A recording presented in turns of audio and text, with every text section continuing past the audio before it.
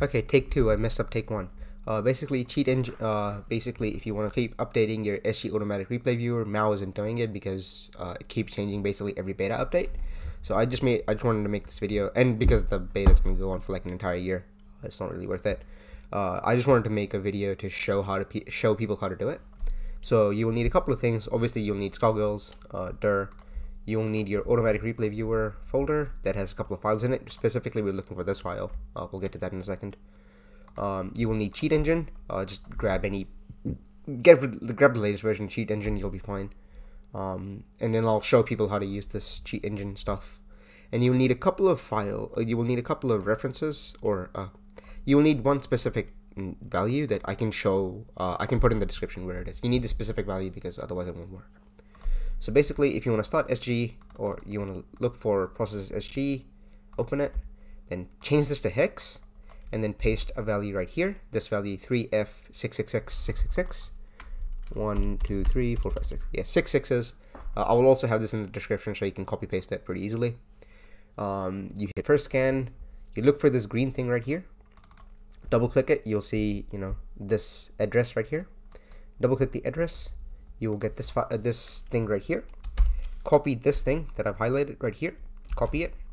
Go to a calculator. I've already done it. So paste this into the hex right here.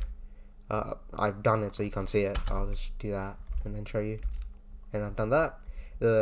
If you go to the programmer version of the Windows 10 calculator, it will just do this for you automatically.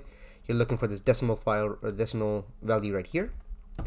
Then you don't need cheat engine anymore. You can close it if you want. Don't save, even though you haven't done anything. That's important. I would never save. And then you go to this file right here. You can use it. You can open it with anything. I like Notepad++ because it's easy. And then you're specifically looking for this line right here. This line right here. SG add key SG menu state value. So this value is what you need to be updating every time the replay viewer doesn't work anymore. You paste your number here. Oops, you don't paste that number. You paste this number right here. Paste the decimal number, not the hexadecimal number, and you paste that, and you're saved. Now you can close it. And then after you've closed it and you've saved it, you open this thing, and I will show that it works. Oops, I should set that to, I don't know, 0, dot or something. Yeah, that's fine.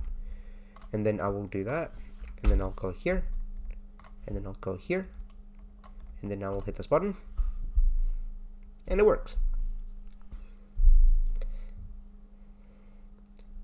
And I will skip through this. Sorry, I don't care to watch this match. And I will show that it's updating automatically, and it did. So that's pretty much what you're looking for. It's not very complicated. You just need to know the certain tools you're looking for. If you have any questions about it now, you can ask me or ask Mal. Probably easier to ask me. I also don't care about this match. Yeah, other than that, I mean, it's pretty straightforward. I learned it, and I know nothing about cheat engine or programming anything really. And it's pretty straightforward. So if you have any questions about it, just let me know, and I'll be sure to help you out either on Twitter or Discord or whatever else. See you around.